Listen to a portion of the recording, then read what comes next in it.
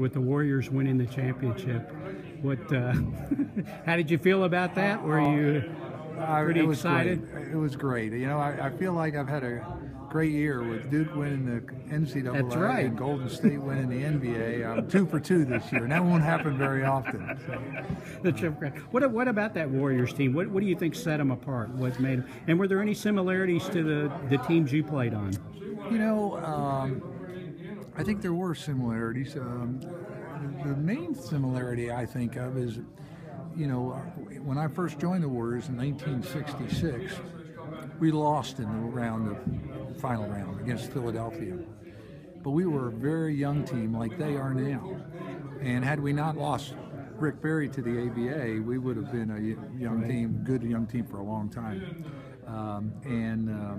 This team this year, is young, and it looks like they're going to stay together. So they're going to be something to reckon with for quite a while.